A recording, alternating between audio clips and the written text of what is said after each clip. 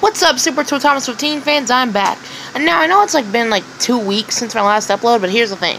I was originally gonna do an upload on Early Engineers Thomas, but for some reason the screen was sideways. The picture was sideways, so I don't know what happened, but yeah, so I took it down. I was gonna re-upload it, and I forgot about it for 2 weeks, but I will re-upload it after this video.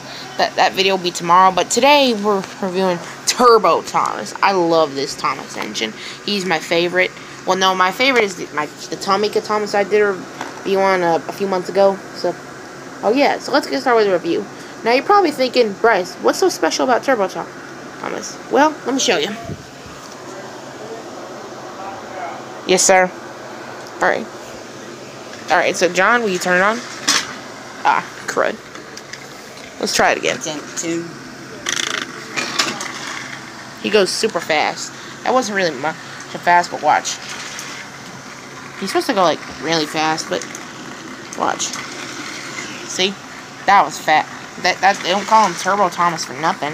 He boosts around the turbo track, but that turbo track doesn't always boost. It sometimes slows him down. If it's on green, it goes fast. If it's on yellow, it goes slow. So yeah, he's pretty cool. Yeah, I like it. Cool. I got him a few weeks ago on a Saturday, and I forgot to review him, but yeah, he's awesome. I love Turbo Thomas. He's in the movie called Big World, Big Adventures, and that movie will be airing on Nick Jr. September 7th. So, yeah, we'll be watching that today with my Turbo Thomas and one other of my Thomas engines. So yeah, I guess that wraps up the review.